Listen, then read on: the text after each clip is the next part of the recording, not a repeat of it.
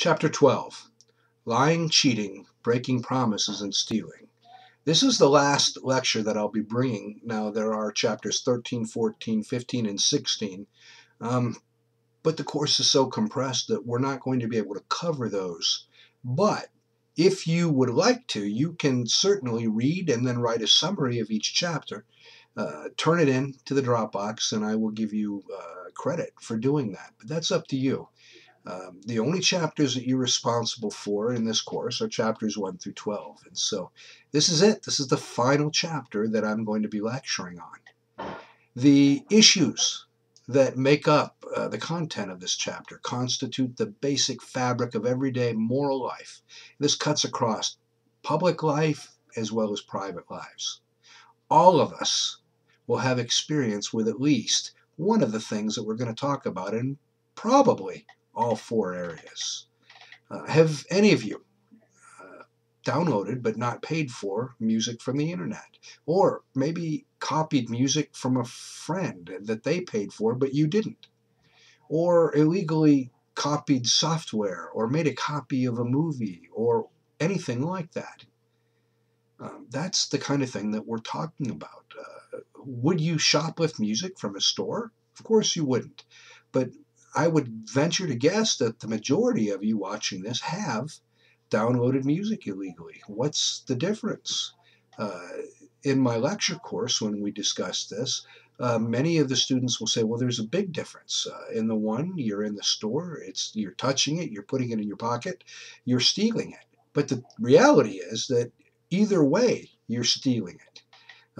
In the same way that plagiarizing a paper, you're stealing someone's intellectual property. So can this behavior be justified? All of us have justified to ourselves one time or another. But can this behavior be ethically or morally justified? We'll come back to this discussion as we look at some other moral issues. Many of the issues dealt with here apply to 13, 14, 15 as well. Now we're going to define some terms. Lying is an intentionally deceptive message in the form of a statement or piece of information deliberately presented as being true. Anything meant to deceive or give a wrong impression. A white lie is something that we all probably deal with every day, and that is a falsehood that's not meant to injure anyone and is often considered as having little moral import. At this point, I don't want to go into major discussion of lying. We're going to do that a little bit later, but a little white lie, for instance, we all, I think, can probably agree that lying is wrong. But you take into which is the greater harm? Telling me that you like my tie when indeed you think it's the ugliest tie you've ever seen, or hurting my feelings. Which is the bigger wrong? Deliberately hurting somebody's feelings when you don't need to, or telling a little white lie? There are different kinds of lies, and we'll really go into this, as I keep saying, a bit later, but a little later in this lecture. But lies of commission and lies of omission are the two most common types of lies. A lie of commission is a direct statement that is an outright lie. For instance, I'm not wearing a tie. Well, you can see I am wearing a tie. I realize that that's inane and it doesn't really matter, but that is a lie of commission. I'm not wearing a tie. I'm not in my study. A lie of omission is a lie that involves not stating certain information that is vital to an important human activity. All right, let's simplify that. I am selling you my car, and it says that it has 36,000 miles on it. I know that it has 136,000 miles on it. It's turned over, but you don't know that. And you say, how many miles are on that, Dave? And I say, well, 36,000 miles. That is a lie of commission, bold-faced lie. Now, a lie of omission would be, how many miles are on that car, Dave? And I say, well, go look at the speedometer. It'll tell you. I'm withholding information. I don't tell you everything that you need to know. That is just as much a lie as if I had told you 36,000 when in reality there's 136,000. Cheating is deceiving by trickery, swindling, misleading, fraud, basically fraud. You're a con man, a grifter, acting dishonestly or practicing fraud. A promise is a declaration or vow that one will or will not do something, and to break a promise is to fail to conform to or act contrary to or violate the promise. My grandma used to say, a promise made is a debt unpaid. Stealing is taking something without right or permission, generally in a surreptitious way. If I give you permission to borrow my truck and you borrow my truck, you're not stealing. But if you take the keys from the key hook in the middle of the night and that's stealing. Now, what if it's my daughter? Well, I still haven't given her permission to do it. It's still theft. It's still stealing. Up to this point, we have everything that we've discussed. We've broken up into consequentialist and non-consequentialist, and even further into act or rule. Well, a rule non-consequentialist would say that any of the four acts, lying, cheating, stealing, or breaking promises, and we'll call those the four acts for the rest of this lecture, you can't justify it because you can't universalize it. In other words, everyone ought to lie, everyone ought to steal, everyone ought to break promises. You can't do it. And so a rule non-consequentialist is going to oppose lying, cheating, stealing, or breaking promises. Now, a consequentialist, someone who looks at the outcomes, and an act non-consequentialist, those views are going to be a little bit different. An act non-consequentialist would not necessarily take a stand for or against these issues unless they felt like doing so. In other words, if one feels like lying or cheating, then it's okay, depending on the outcome.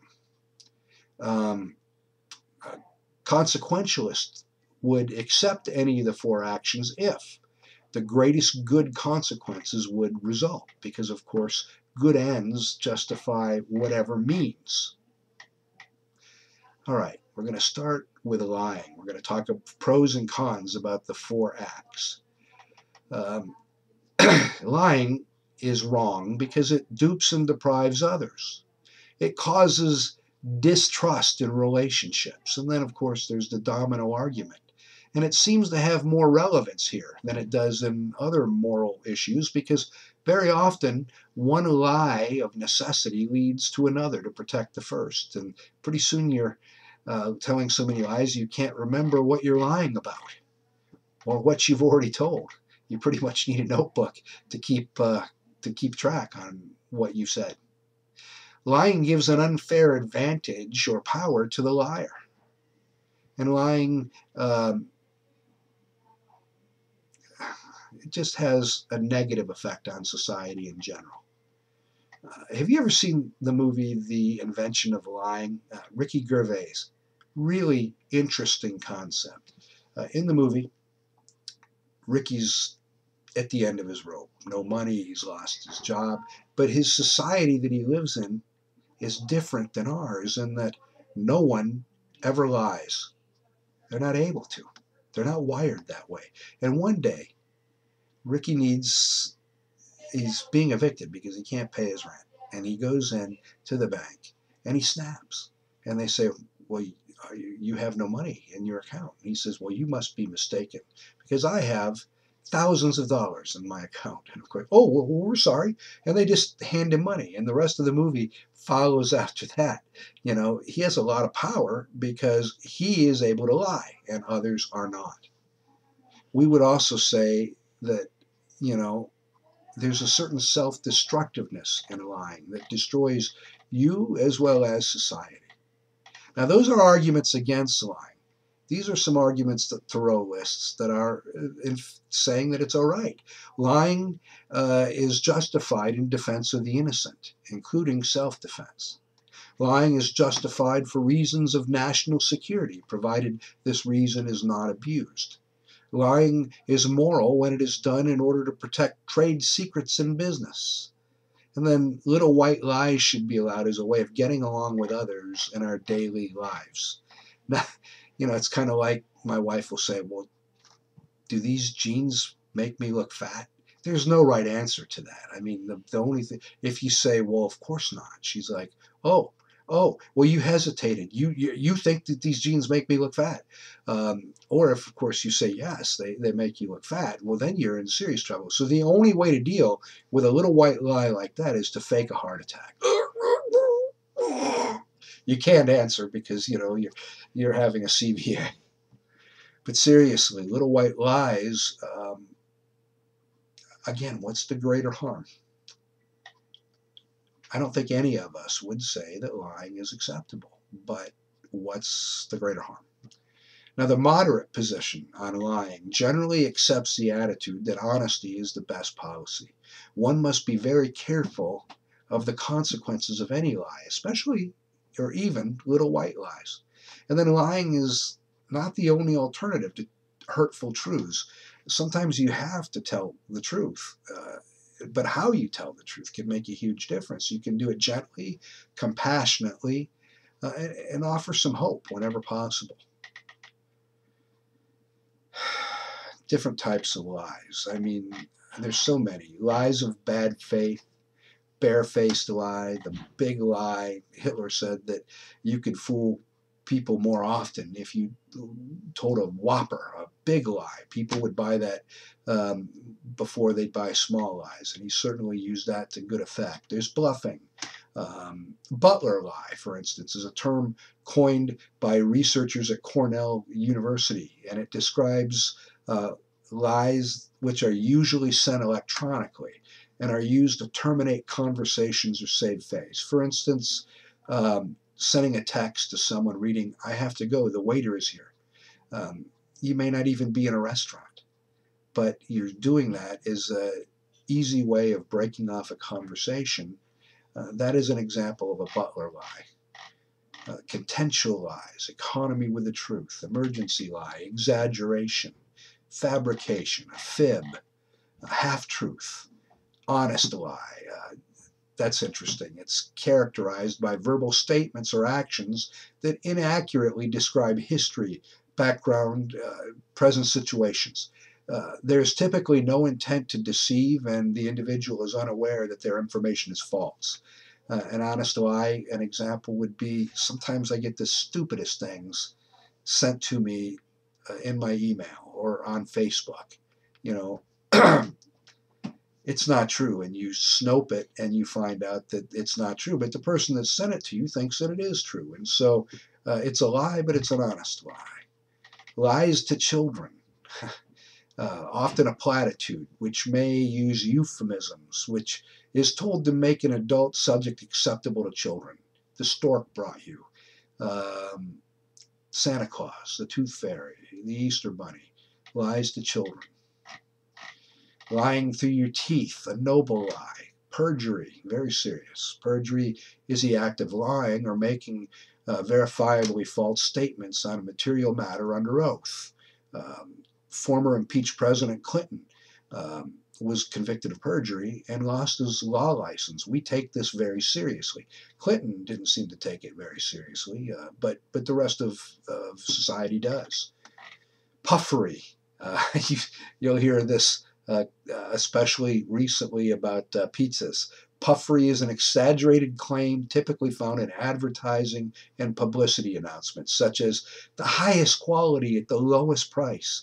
How do you prove that? It's like when I see new improved flavor on a type of dog food. How do they know? Does someone get paid to taste the dog food? And how many types of dog food would they taste? How do you know it's new and improved? That's called puffery.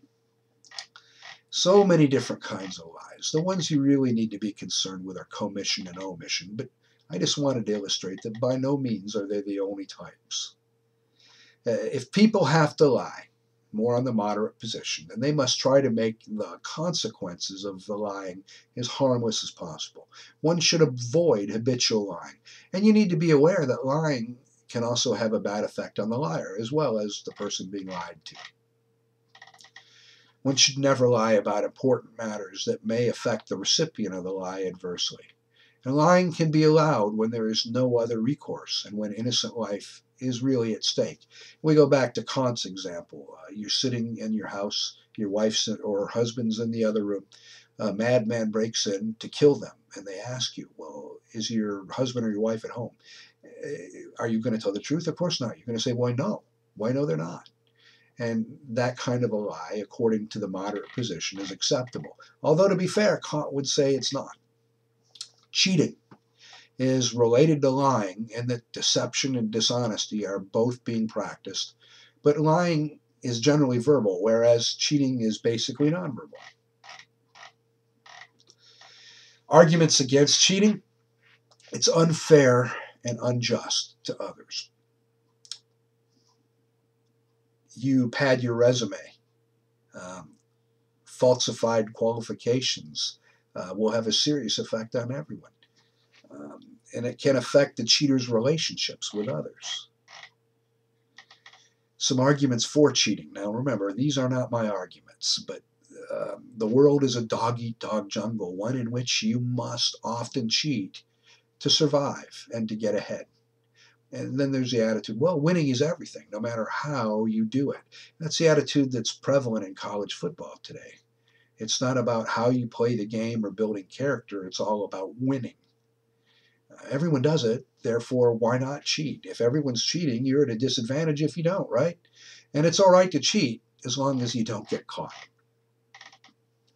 Moving on, breaking promises.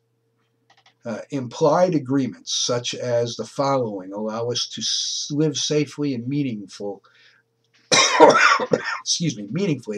with each other in society. Not to do harm to one another. This is an implied agreement. Not to lie or cheat. To obey laws imposed for the general good. To stop, for instance, at red lights and at stop signs. To treat each other with respect and dignity. To keep promises that we make. Now, this implies certain agreement or relationships with one another that we may or may not have. Breaking promises. Breaking promises is a form of dishonesty, just like cheating. In earlier days, a person's promise or word was an integral part of their reputation. But now many promises or agreements have to be written down for various reasons.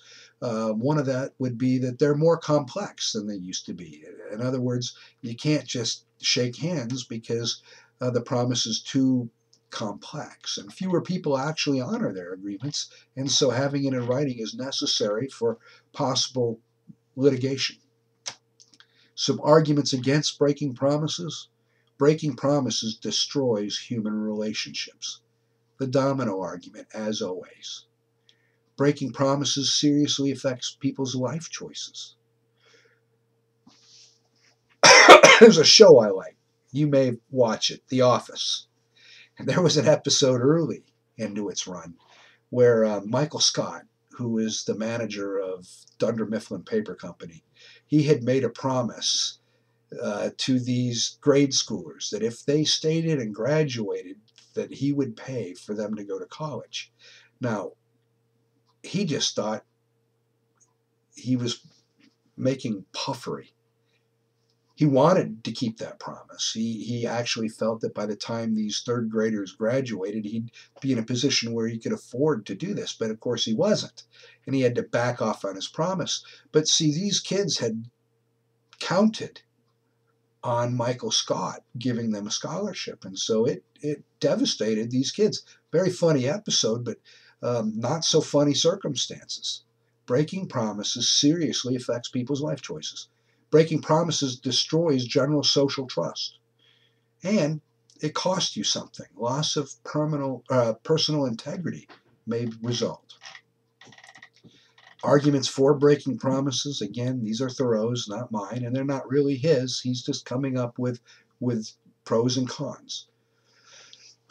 One should have the individual freedom to decide which promises to keep and which to break. Any rules against breaking promises are a denial of such freedom.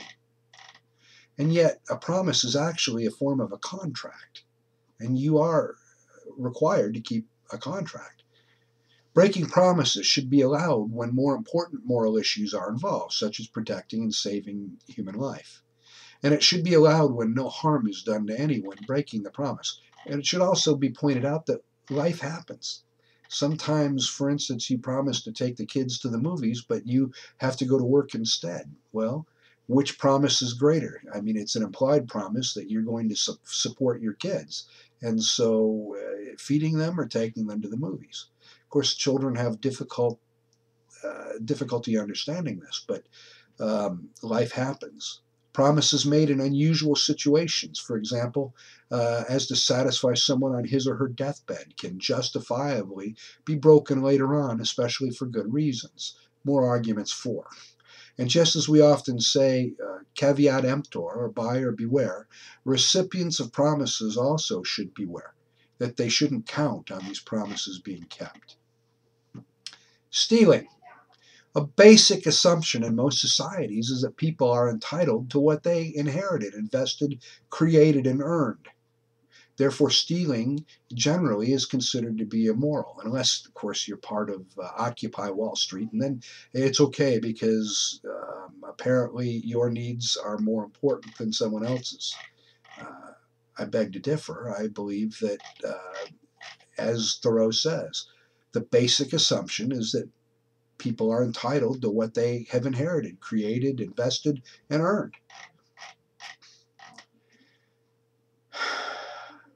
People have property rights, which are often considered as important or even more important than life itself. Stealing breaks down the trust people have in one another. Stealing constitutes a serious invasion of privacy, and then, of course, the domino argument. Once you begin to steal, it begins easier and easier to steal, so you can justify it more and more often. Stealing has a destructive effect, both physical and psychological, on victims. Thieves themselves can be seriously affected through loss of integrity and punishment, I mean, if you're caught. And as with the other three issues, stealing also has a bad effect on society in general. Now, some arguments for. To me, these read right out of Occupy Wall Street. We live in a corrupt economic system in which the rich get richer and the poor get poorer. Sometimes the only way to achieve some sort of balance between these inequities is to steal.